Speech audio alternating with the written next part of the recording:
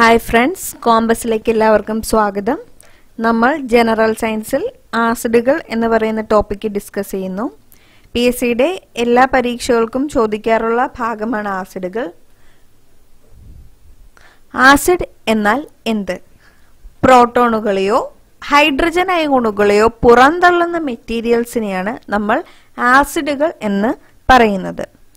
ആസിഡുകളെയും ആൽക്കലികളെയും കുറിച്ച് ഒരു scientific theory അവതരിപ്പിച്ചത് അറീനിയസ് എന്ന ശാസ്ത്രജ്ഞനാണ്.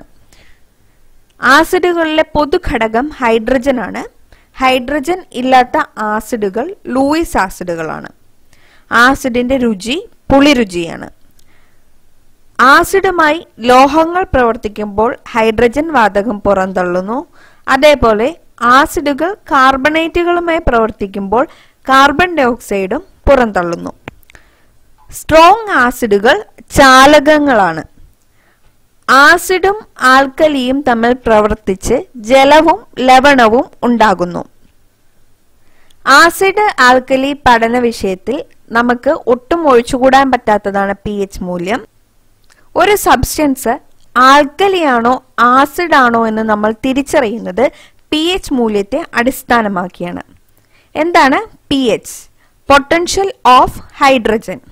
അതായത് ആ സബ്സ്റ്റൻസിൽ ഹൈഡ്രജന്റെ പൊട്ടൻഷ്യൽ എത്രമാത്രമുണ്ട് അതിനെ ബേസ് ചെയ്തിട്ടാണ് pH മൂല്യം നമ്മൾ കണക്കാക്കുന്നത്. ഇത് കണ്ടെത്തിയത് സൊറൻസൺ എന്ന് പറയുന്ന ശാസ്ത്രജ്ഞനാണ്. 0 മുതൽ 14 വരെയാണ് pH വാല്യൂസ്. ഇതിൽ 7 മുകളിലേക്കാണ് എങ്കിൽ അത്തരം സബ്സ്റ്റൻസുകൾ എന്തായിരിക്കും? ആൽക്കലികളായിരിക്കും. അതേപോലെ 7 കുറവാണെങ്കിൽ അവ ആസിഡ് ആയിരിക്കും. 7 ആണെങ്കിൽ ന്യൂട്രൽ ആണ്. ശുദ്ധജലത്തിന്റെ pH വാല്യൂ ആണ് 7. പ്രധാനമായും PSC ചോദിച്ചിരിക്കുന്ന കുറച്ച് pH വാല്യൂസ് കൊടുത്തിരിക്കുന്നു.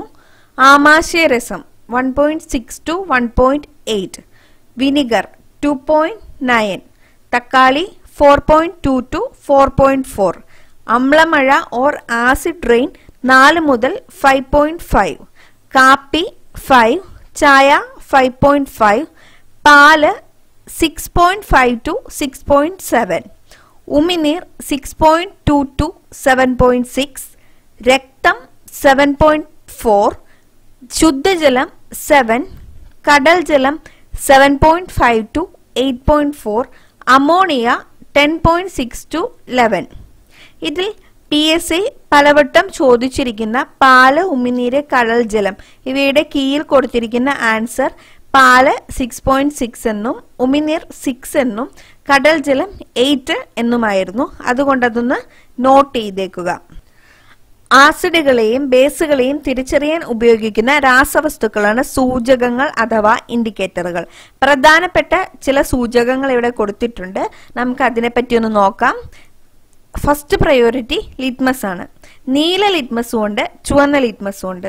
നീല ലിറ്റ്മസ് ശരിക്കും നമ്മൾ ആസിഡിന്റെ സാന്നിധ്യം അറിയാനും ചുവന്ന ലിറ്റ്മസ് ആൽക്കലിയുടെ സാന്നിധ്യം അറിയാനുമാണ് പ്രധാനമായും യൂസ് ചെയ്യുന്നത്.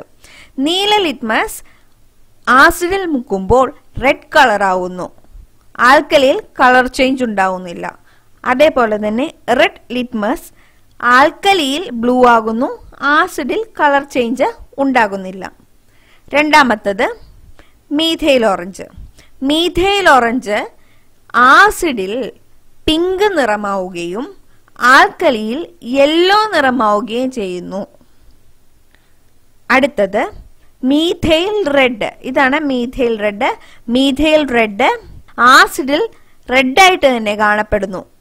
അതേപോലെ തന്നെ ആൽക്കലിയിൽ യെല്ലോ ആയിട്ട് കാണപ്പെടുന്നു. ചെറിയൊരു റെഡിൽ ചെറിയൊരു വേരിയേഷൻ ഉണ്ട്. മീഥൈൽ റെഡ് ആസിഡിൽ റെഡ് ആവുന്നു, ആൽക്കലിയിൽ യെല്ലോ ആകുന്നു. ഫിനോഫ്തലീൻ എന്ന് പറയുന്നത് കളർലെസ് ആയിട്ടുള്ള ഇൻഡിക്കേറ്റർ ആണ്. ഇത് ആസിഡിൽ കളർലെസ് ആയി തന്നെ തുടരുന്നു, ആൽക്കലിയിൽ പിങ്ക് കളറായി മാറുന്നു. ആസിഡുകളെ പ്രധാനമായും മിനറൽ ആസിഡുകൾ എന്നും ഓർഗാനിക് ആസിഡുകൾ എന്നും നമുക്ക് തിരിക്കാൻ പറ്റും. അതിൽ mineral ആസിഡുകളാണ് sulphuric acid, hydrochloric acid, nitric acid എന്നിവ.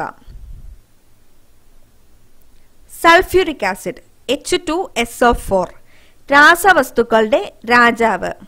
ഓയിൽ ഓഫ് വിട്രിയോൾ എന്ന് അറിയപ്പെടുന്നു. കാർ ബാറ്ററികളിൽ ഉപയോഗിക്കുന്നു. ലോകത്തിൽ ഏറ്റവും കൂടുതൽ ഉൽപ്പാദിപ്പിക്കുന്നു. സൾഫ്യൂരിക് ആസിഡിന്റെ മേഘപടലമുള്ള ഗ്രഹമാണ് ശുക്രൻ. എണ്ണ ശുദ്ധീകരണ ശാലകളിൽ ഉപയോഗിക്കുന്നത് സൾഫ്യൂരിക് ആസിഡാണ്. സൾഫ്യൂരിക് ഒരു ദ്വിബേസിക ആസിഡാണ്, അതായത് 2 ഹൈഡ്രജൻ ഉണ്ട്. ഡൈനാമൈറ്റ് നിർമ്മാണത്തിന് ഉപയോഗിക്കുന്നു. സമ്പർക്ക പ്രക്രിയയിലൂടെയാണ് സൾഫ്യൂരിക് ആസിഡ് നിർമ്മിക്കുന്നത്. ഇവിടെ ഉൾപ്രേരകമായി ഉപയോഗിക്കുന്നത് വനേഡിയം പെന്റോക്സൈഡ് ആണ്. Vanadium pentoxide. Hydrochloric acid HCl മനുഷ്യന്റെ ആമാശയത്തിൽ ഉൽപ്പാദിപ്പിക്കപ്പെടുന്ന ആസിഡാണ് ഹൈഡ്രോക്ലോറിക് ആസിഡ്. ഇത് ദഹനത്തിന് സഹായിക്കുന്നു. ദഹിക്കാൻ സഹായിക്കുന്ന ആസിഡ് ഏതെന്ന് ചോദിച്ചാൽ ഉത്തരം ഹൈഡ്രോക്ലോറിക് ആസിഡ് എന്നാണ്. മ്യൂറിയാറ്റിക് ആസിഡ് എന്ന് അറിയപ്പെടുന്നു. സ്പിരിറ്റ് ഓഫ് സോൾട്ട് എന്നും അറിയപ്പെടുന്നു. ഓക്സിജൻ ഇല്ലാത്ത ആസിഡാണ് ഹൈഡ്രോക്ലോറിക് ആസിഡ്.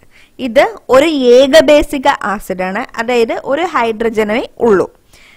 കണ്ണാടി പാത്രത്തെ പൊട്ടിക്കുന്ന ആസിഡാണ് hydrochloric acid. ഗാഢ sulphuric acid sodium ക്ലോറൈഡുമായി പ്രവർത്തിച്ചാണ് HCl അഥവാ ഹൈഡ്രോക്ലോറിക് ആസിഡ് രൂപം കൊള്ളുന്നത്. Nitric acid HNO3 spirit of നൈറ്റർ എന്നറിയപ്പെടുന്നു. രാസപ്രവർത്തനത്തിലെ ശക്തിയായ ഓക്സികാരിയാണ്. നൈട്രിക് ആസിഡ് ശരീരത്തിലെ പ്രോട്ടീനുമായി ചേർന്ന് സാന്തോപ്രോട്ടിക് ആസിഡ് ഉണ്ടാക്കുന്നു. ഇതിന്റെ നിറം മഞ്ഞയാണ്. സ്വർണത്തിന്റെ ശുദ്ധത അളക്കാൻ ഇത് ഉപയോഗിക്കുന്നു. അക്വാഫോർട്ടിസ് എന്ന് അറിയപ്പെടുന്നു. ഇത് ഏകബേസികമാണ്. വായുവിൽ പുകയുന്ന ആസിഡാണ്. ട്രൈനൈട്രോടോളുവിൻ TNT എന്ന സ്ഫോടക വസ്തു നിർമ്മിക്കുന്നത് ഈ ആസിഡ് ഉപയോഗിച്ചാണ്. ആസിഡുകളുടെ അടുത്ത വിഭാഗമാണ് ഓർഗാനിക് ആസിഡുകൾ. വീര്യം കുറഞ്ഞ ആസിഡുകളാണ് ഇവ. സിട്രിക് ആസിഡ് നാരങ്ങ, ഓറഞ്ച്, തക്കാളി എന്നിവയിൽ കാണപ്പെടുന്നു. ഓക്സാലിക് ആസിഡ് ചുവന്നുള്ളി, തക്കാളി, നേന്ത്രപ്പഴം, ചോക്ലേറ്റ് എന്നിവയിൽ കാണപ്പെടുന്നു. തക്കാളിയിൽ സിട്രിക് ആസിഡും ഓക്സാലിക് ആസിഡും ഉണ്ട്. അസ്കോർബിക് ആസിഡ് നെല്ലിക്കയിൽ കാണപ്പെടുന്നു. ടാർട്ടാറിക് ആസിഡ് പുളി, മുന്തിരി മുതലായവയിൽ കാണപ്പെടുന്നു. റൈസ്മിക് ആസിഡ് എന്നും യുവിക് ആസിഡ് എന്നും ടാർട്ടാറിക് ആസിഡ് അറിയപ്പെടുന്നു. ലാക്റ്റിക് ആസിഡ് പാല്, മോര്, തൈര് എന്നിവയിൽ കാണപ്പെടുന്നു. അടുത്ത 2 ഫോർമിക് ആസിഡും അസറ്റിക് ആസിഡും. ഉറുമ്പ്, തേനീച്ച, കടന്നൽ എന്നിവയിൽ ഫോർമിക് ആസിഡ് കാണപ്പെടുന്നു. റബ്ബർ പാലിനെ ഖരീഭവിപ്പിക്കുന്നു, അതായത് കട്ടിയാക്കുന്നു. മെഥനോയിക് ആസിഡ് എന്നാണ് ഇത് അറിയപ്പെടുന്നത്. കന്നുകാലികളിൽ രോഗപ്രതിരോധത്തിനും ഇത് ഉപയോഗിക്കുന്നു. അസറ്റിക് ആസിഡ് എഥനോയിക് ആസിഡ് എന്ന് അറിയപ്പെടുന്നു. ലോകത്തിലെ ഏറ്റവും പഴക്കമുള്ള ആസിഡാണ്. വിനാഗിരിയിലെ അസറ്റിക് ആസിഡാണുള്ളത്. കൃത്രിമമായി നിർമ്മിച്ച ആദ്യത്തെ ആസിഡാണ് അസറ്റിക് ആസിഡ്. മെഥനോയിക് ആസിഡ് എന്ന ഫോർമിക് ആസിഡും എഥനോയിക് ആസിഡ് എന്ന അസറ്റിക് ആസിഡും അറിയപ്പെടുന്നു. ഇത് മാറിപ്പോകാൻ സാധ്യതയുള്ളതുകൊണ്ട് ഒന്ന് നോട്ട് ചെയ്ത് വെക്കുക. കണ്ണുനീരിലെ ആസിഡ് സിയാലിക് ആസിഡാണ്. എന്നാൽ കണ്ണുനീരിലെ രാസാഗ്നി ലൈസോസൈമാണ്. ഐവാഷ് എന്നറിയപ്പെടുന്നത് boric ആസിഡാണ്. Aspirin acetyl salicylic ആസിഡാണ്. Aspirin wonder drug എന്ന് അറിയപ്പെടുന്നു. മധുരമുള്ള ആസിഡാണ് സുക്രോണിക് ആസിഡ്. ആസിഡിന്റെ രുചി പുളിയാണെന്ന് നമ്മൾ പറഞ്ഞു, എന്നാൽ മധുരമുള്ള ആസിഡാണ് സുക്രോണിക് ആസിഡ്. സോഡയിൽ കാർബോണിക് ആസിഡാണ് അടങ്ങിയിരിക്കുന്നത്. വസ്ത്രത്തിലെ കറ കളയാൻ ഓക്സാലിക് ആസിഡ് ഉപയോഗിക്കുന്നു. സ്വർണത്തെ ലയിപ്പിക്കുന്ന ആസിഡ് സെലനിക് ആസിഡാണ്. സ്വർണം, വെള്ളി, പ്ലാറ്റിനം എന്നിവയെ ലയിപ്പിക്കുന്ന ദ്രാവകം അക്വാറീജയാണ്. ഇത് രാജകീയ ദ്രാവകം എന്ന് അറിയപ്പെടുന്നു. നൈട്രിക് ആസിഡും ഹൈഡ്രോക്ലോറിക് ആസിഡും 1:3 എന്ന കോമ്പിനേഷനിൽ മിക്സ് ചെയ്തിട്ടാണ് ഈ ഒരു രാജകീയ ദ്രാവകം ഉണ്ടാക്കുന്നത്. അപ്പോൾ ഇവിടെ ശ്രദ്ധിക്കേണ്ടത് സ്വർണത്തെ ലയിപ്പിക്കുന്ന ആസിഡ് സെലനിക് ആസിഡും ലയിപ്പിക്കുന്ന ദ്രാവകം അഥവാ രാജകീയ ദ്രാവകം എന്താണ്? അക്വ റീജിയാണ്. ഹൈഡ്രോസയാനിക് ആസിഡ് ആണ് ക്രിയാശീലത കുറഞ്ഞ ആസിഡ്. പ്രൂസിക് ആസിഡ് എന്നാണ് ഇത് അറിയപ്പെടുന്നത്. മരച്ചീനി അഥവാ കപ്പയിൽ ഇത് കാണപ്പെടുന്നു. 100% സൾഫ്യൂരിക് ആസിഡിനേക്കാളും അമ്ലത കൂടിയ ആസിഡുകളെയാണ് സൂപ്പർ ആസിഡുകൾ എന്ന് വിശേഷിപ്പിക്കുന്നത്. ശുദ്ധമായ സൾഫ്യൂരിക് ആസിഡിനേക്കാളും പ്രോട്ടോണിന്റെ കെമിക്കൽ പൊട്ടൻഷ്യൽ കൂടിയ ആസിഡുകളാണ് സൂപ്പർ ആസിഡുകൾ. ഫ്ലൂറിനേറ്റഡ് കാർബറൈൻ ആസിഡും ക്ലോറിനേറ്റഡ് കാർബറൈൻ ആസിഡും ഗാഢ സൾഫ്യൂരിക് ആസിഡിനേക്കാളും 10 ലക്ഷം മടങ്ങ് കൂടുതൽ അമ്ലതയുള്ളവയാണ്, അതായത് കൂടുതൽ അസിഡിറ്റി ഉള്ളവയാണ്. ട്രൈഫ്ലൂറോമീഥെയ്ൻ സൾഫോണിക് ആസിഡ് ട്രൈഫ്ലിക് ആസിഡ് എന്നറിയപ്പെടുന്നു. കൂടാതെ ഫ്ലൂറോ സൾഫ്യൂരിക് ആസിഡ് എന്നിവ സൾഫ്യൂരിക് ആസിഡിനേക്കാളും 1000 മടങ്ങ് അമ്ലത കൂടിയവയാണ്. ഫ്ലൂറോ ആന്റിമണിക് ആസിഡും സൂപ്പർ ആസിഡായി തന്നെ കണക്കാക്കുന്നു. ഇതാണ് ഏറ്റവും വീര്യം കൂടിയ ആസിഡ്. ഈ ഒരു ഭാഗം ശ്രദ്ധിക്കുക, കാരണം ഈ ഇടയായിട്ട് സബ്ജക്റ്റിലേക്ക് ആഴത്തിലുള്ള ചോദ്യങ്ങളാണ് PSC ചോദിക്കുന്നത്. അതുകൊണ്ട് ഈ ഭാഗം കൃത്യമായി നോട്ട് ചെയ്ത് പഠിക്കുക. അമ്ലമഴ.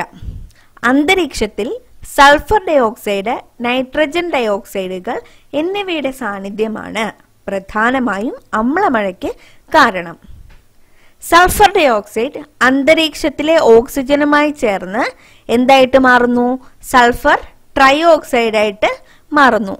അതേപോലെ തന്നെ നൈട്രജൻ ആണെങ്കിൽ നൈട്രജൻ ഓക്സൈഡുകളാണെങ്കിൽ നൈട്രിക് ആസിഡായിട്ടും മാറുന്നു. ഇവ അന്തരീക്ഷത്തിലെ ജലാംശവുമായി പ്രവർത്തിച്ച് സൾഫ്യൂരിക് ആസിഡും നൈട്രിക് ആസിഡുമായിട്ട് മാറുകയും തുടർന്ന് മഴയായി പെയ്തിറങ്ങി അമ്ലമഴ ഉണ്ടാക്കുകയും ചെയ്യുന്നു. മഥുരയിലെ ഫാക്ടറിയിൽ നിന്ന് പുറന്തള്ളപ്പെട്ട ഇത്തരം വിഷവാതകങ്ങൾ മൂലം അമ്ലമഴ ഉണ്ടാവുകയും അങ്ങനെ താജ്മഹലിന്റെ നിറത്തിന് കോട്ടം തട്ടുകയും ചെയ്തിരുന്നു. ഇത് പത്രവാർത്തയാവുകയും PSCയുടെ ചോദ്യങ്ങളിൽ ഇടം പിടിക്കുകയും ചെയ്തിരുന്നു.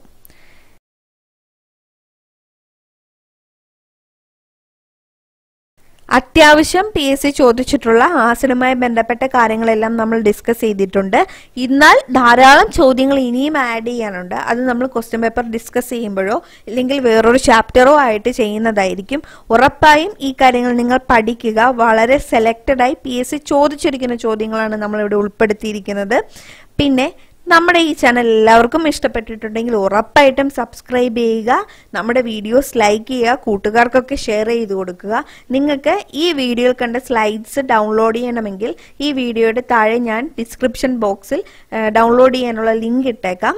അപ്പോൾ നിങ്ങൾക്ക് ഈ സ്ലൈഡ്സ് ഡൗൺലോഡ് ചെയ്ത് പഠിക്കാൻ സാധിക്കുന്നതാണ്. ഞാൻ സ്പെസിഫൈ ചെയ്ത് പറഞ്ഞ കാര്യങ്ങൾ നിങ്ങൾ ഉറപ്പായിട്ടും ശ്രദ്ധിക്കുമെന്നും പഠിക്കുമെന്നും വിശ്വസിക്കുന്നു. അടുത്ത വീഡിയോയിൽ കാണാം. ബൈ.